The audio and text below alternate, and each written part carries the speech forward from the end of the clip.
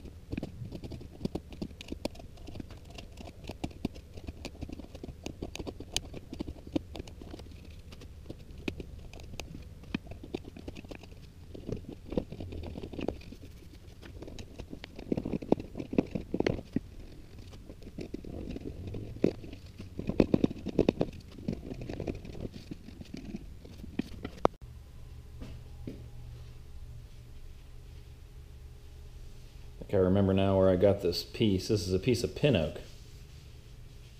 It was laying alongside the road.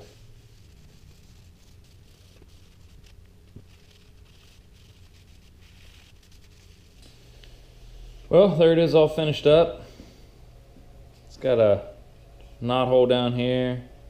It's got some cool figure through here.